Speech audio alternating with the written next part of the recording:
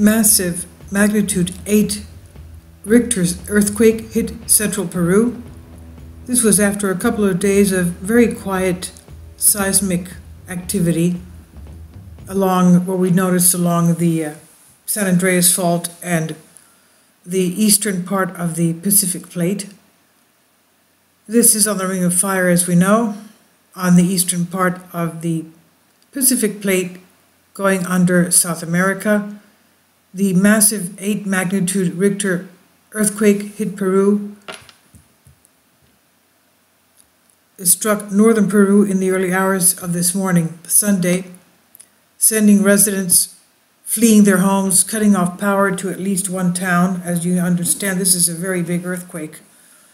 The impact was felt as far afield as neighboring Ecuador.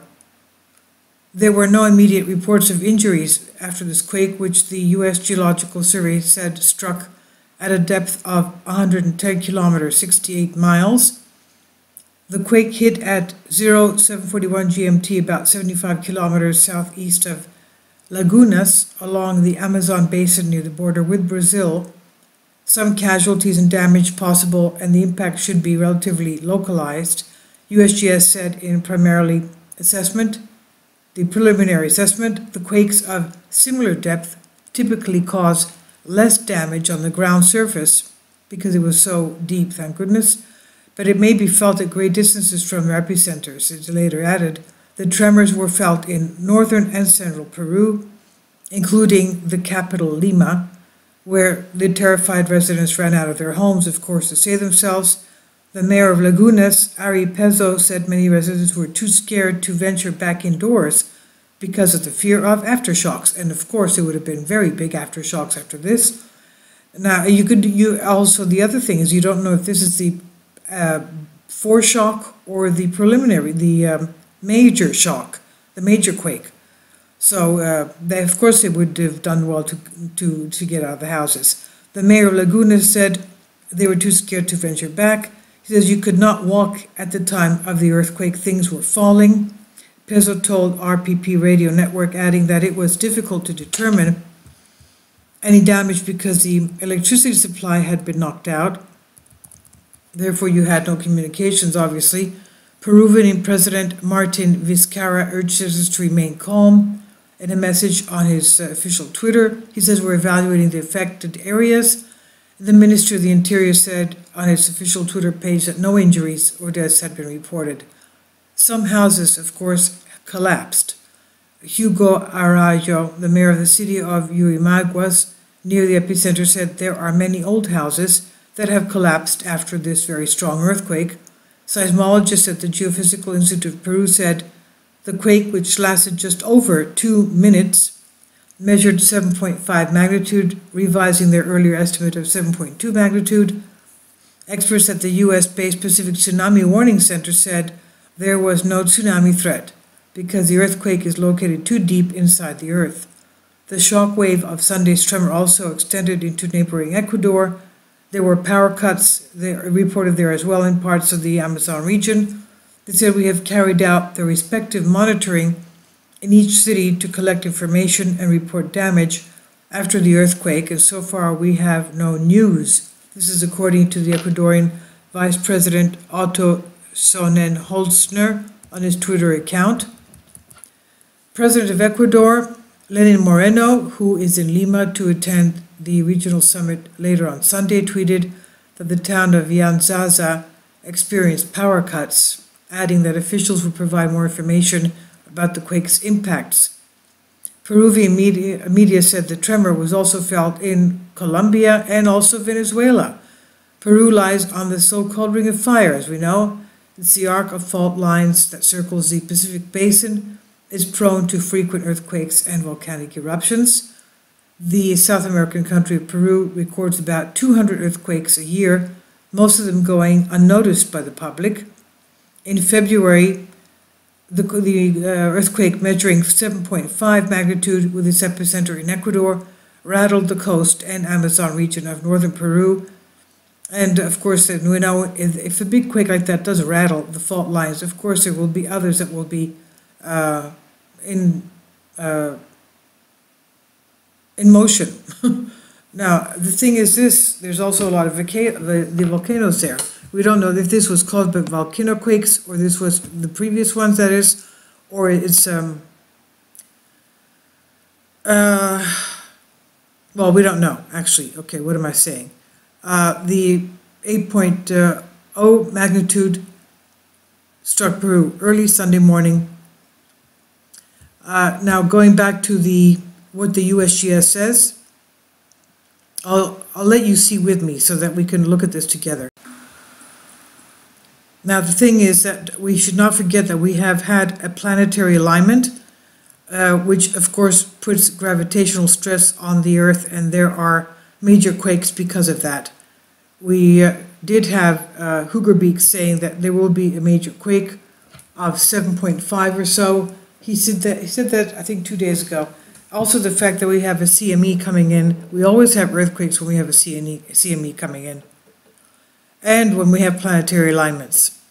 I'm not going to talk about the double asteroid, the asteroid that has its own little moon rotating around it, but I don't believe asteroids have anything to do with earthquakes on Earth, but unless they impact us or that huge that, if they're a comet passing up. Anyway, but the planetary alignment and the CMEs and the fact that we're in a solar minimum, the solar minimum always has an effect of increased uptick in earthquake activity and volcanic activity as well. Okay, so here we are at Seismo Berkeley, and we have here the map of the Pacific Ocean, the Ring of Fire. This is a Peru quake that we just had. Local time, 3:41 a.m. UTC is 4:41 a.m. And, let's go back into the details.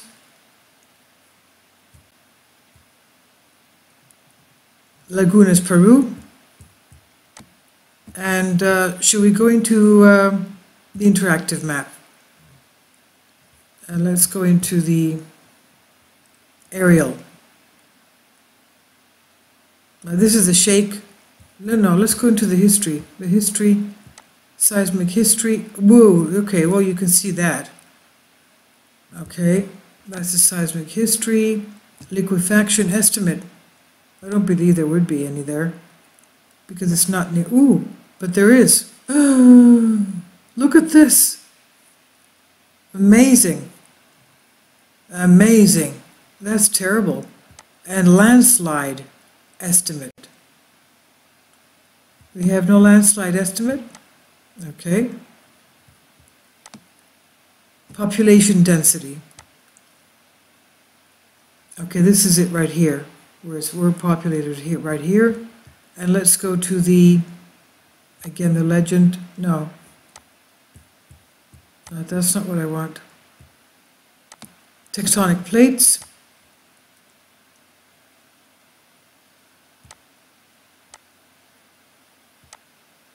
I don't see anything coming on. Okay. Let's pull out a little bit now.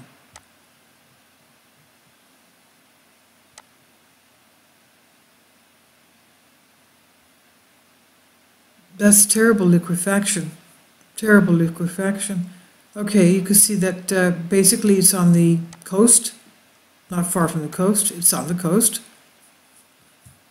And let's go to the aerial. Let's go. Is there anything else that we want to see here? No, let's go to the aerial.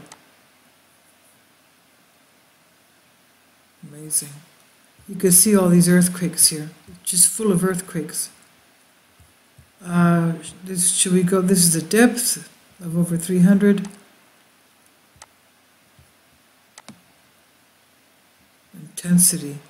Liquefaction probability of over 20%. This is terrible. It means that there's a lot of water under there, obviously. Okay, population density, population per square kilometer. It's more populated here where it's dark. Okay, and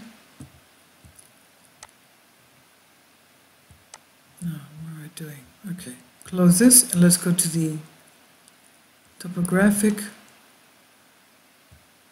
and grayscale and aerial. Okay, that's. I would venture to say that they're going to have a lot of terrible aftershocks. Okay, so let's go to the regional information. This is where we had it. Lagunas, llamas, tectonic summary, and here we are, we're basically around here. Seismotectonics of the Nazca Plate. It extends over 7,000 kilometers from the Chilean margin triple junction offshore. It marks the plate boundary between the subduction Nazca Plate and the South American Plate, where this is the Nazca Plate right there, right? We call it the Nazca Plate, where the oceanic crust and lithosphere of the Nazca Plate begin their descent into the mantle between beneath South America. So it's a subduction zone. That's why they have huge earthquakes. Huge means, anything over 7.5, 8, 9, even 9. Many times when it's that large, you can have a supersonic type of a whistle. And if you hear that, you have a couple of seconds to just take cover before the big earthquake starts. Can you imagine a quake lasting 2 minutes? It seems forever. 2 minutes. Of course, things will be, the rocks can be, in such cases here, in these strikes, earthquakes can pulverize the rocks. The rocks just turn to dust. Even the buildings just turn to dust, even if they're, earthquake-proof. They were only earthquake-proof up to a certain Richter. My parents were both architects. My father was, he was in charge of, anyway, he was a building supervisor in one of the 4 people that had the codes to change to the building code of certain buildings. But anyway, he told me that the skyscrapers in Manhattan can only withstand a 7 magnitude quake. They can only stay erect up to a 7 magnitude quake. If it's anything after 7, they'll just come crumbling down. It's just not feasible to build buildings that strong over a 7 magnitude. They would just be too expensive to build. So anyway, these huge quakes pulverize rocks. They turn them into dust. Most of these large earthquakes in South America are constrained to shallow depths of 0 to 70 kilometers. This one here that we just had was 110. It was deep enough that it didn't have a tsunami, or it was not felt that much more, thank goodness. We didn't have any casualties, thank goodness. Crustal earthquakes result from deformation and mountain building in the overriding South American plate. I would like to go to some, we're going to go to some things that we're going to see having to do with the monitoring of the earthquake, see how the worldwide faults are doing concerning this. Is the earth again ringing like a bell? Okay, so earthquakes can also be generated to depths greater than 600 kilometers as a result of continued internal deformation of the subduction Nazca Plate. Deep focus earthquakes in South America are not observed from a depth range of approximately 500 kilometers. Instead, deep earthquakes in this region occur very much deeper, as we said, 500 to 650 kilometers, and are concentrated into 2 zones, one that runs beneath Peru-Brazil border and another extending from Bolivia to central Argentina. These earthquakes generally do not exhibit large magnitudes. Well, we just had a big one. This 8.2, this was not 8.0, it was 8.2. This 8.2 earthquake occurred at a depth of 631 kilometers, which was until recently the largest deep focus earthquake instrumentally recorded, superseding May 2013, magnitude 8.3. So this is pretty big. This is pretty big. says 8.2, 8.3 down there. And let's go back. We said we did not have a tsunami.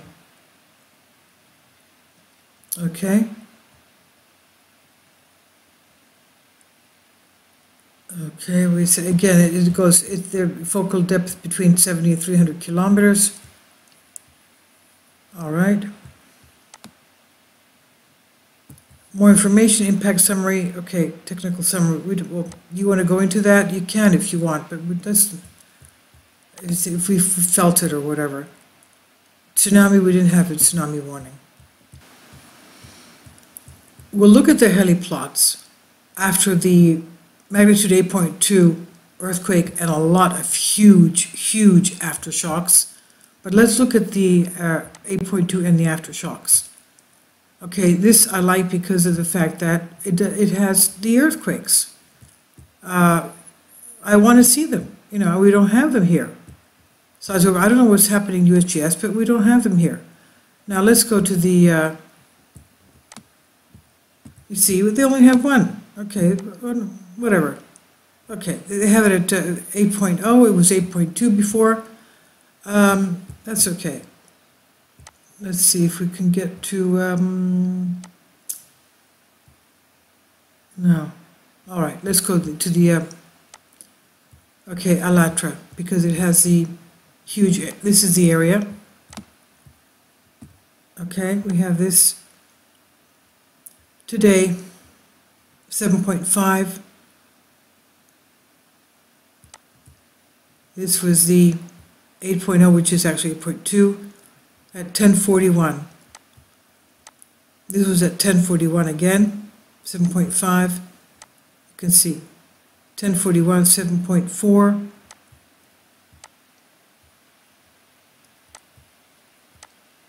.2, 10:41. And now let's go to the tilt meters. Let's go to the heliplots. The heliplots. This is Barbuda, Barbados, Panama, Grenada. You can see they're all blacked out. Cuba, they're all moving. This is in the Caribbean. Of course, China is moving as well. China again. China. Data not available. China. Alaska is moving. Turkey, that's bad because they have a terrible, that's a subduction there as well. Ankara, Turkey, that's not good. That's not good. Russia is not that much. Antarctica, what's happening in Antarctica? That's blacked out. Missouri is really, you can see the whole thing. Alaska, Oregon, Australia, not that, well, it's moving, but not as much as the others. Philippines, Tuvalu, it's not as much as the other. Florida, what's happening in Florida? Look at this. What is that? Ethiopia, Armenia, Germany. Germany has supervolcanoes. All those mountains and beautiful lakes are all volcanic areas. Texas is moving, Solomon Islands, Korea, Afghanistan, Norway, Finland, Ukraine, Hawaii. Hawaii's got its own thing going. Kenya, Norway, Chile, Zambia, Russia again. Which part? Magadan, wherever that is. Canary Islands, that's not good because they're all volcanic there. Japan is moving. Kazakhstan, Australia. Midway is in the Pacific. Australia again, Ecuador of course because they're next door to Peru. Spain, that's terrible. New Guinea, we just had a big quake there, 7.5 a couple of days ago. Antarctica, something is going on there. We know that there's over 100 volcanoes in Antarctica. South Pacific, South Pole, Cook Islands, Brazil, of course, because it felt the earthquake. South Dakota, what's happening in South Dakota? Greenland, Puerto Rico, New Zealand, Pennsylvania, what's happening there? Taiwan, another part of Russia, Argentina, Namibia, Arizona is moving, Mongolia is moving, Indiana, Wake Island, I guess something's happened to their monitor and they start off again. And Sakhalinsk in Russia, Yakutsk in Russia, Michigan, Ohio, Minnesota, Idaho, Texas, even New York. What's happening to New York? What is that? Amazing. The heliplots are really showing something. What was that? That was Alabama, Montana. Montana, we have a lot of quake swarms from Yellowstone. We know that. Bozeman, Montana. We'll have to take a look at that. They're recording, but they're not reporting everything. Montana again, look at this. Utah as well. Montana again. Pennsylvania. Okay, so you can see what's happening. Everything's on the move. Look at this, Texas, it's huge. Montana again. Lake Ozonia, New York. Alabama.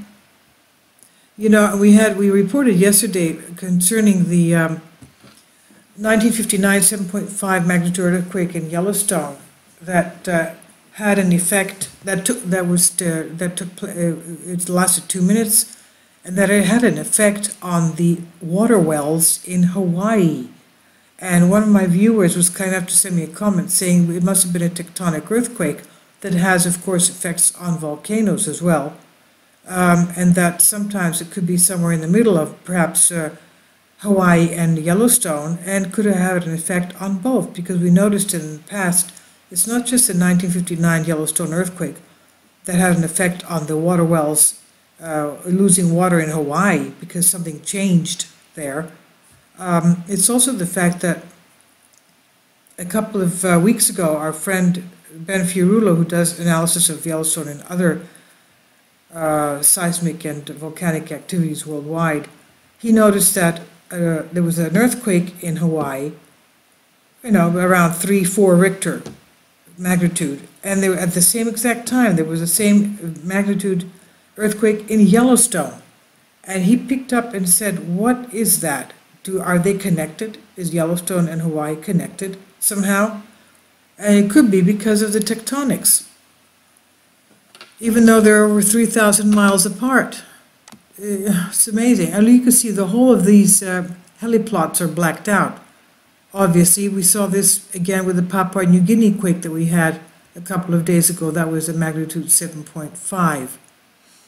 So I'll leave a link below for you for this as well. As we see, again, the Earth is ringing like a bell.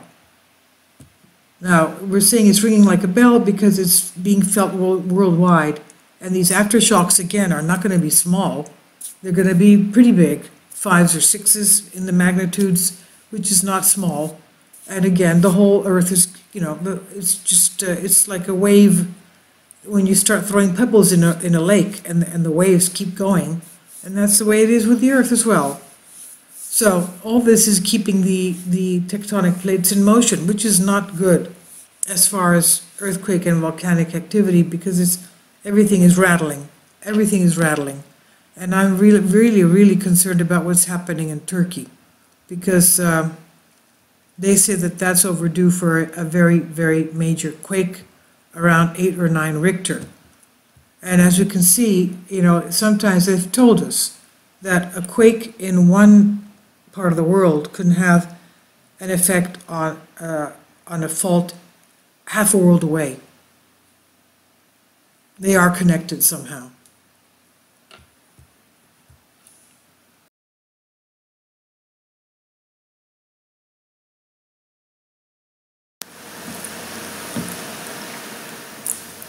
If you'd like to join me on my Patreon account, you will hear content not covered by mainstream media.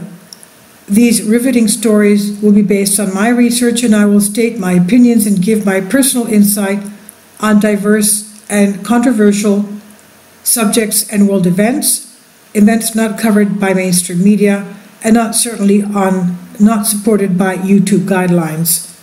So whatever I have on my Patreon, most of those will not be on my YouTube channel. Please consider becoming a member today.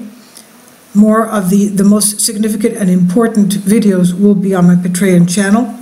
Your support helps me to continue my research and keeps this YouTube channel alive. And we depend on your support, your generous charity, because we help economically challenged families here in Athens, Greece, in Kapota, and we also help the young generation with university tuition and the community around our church. Thank you.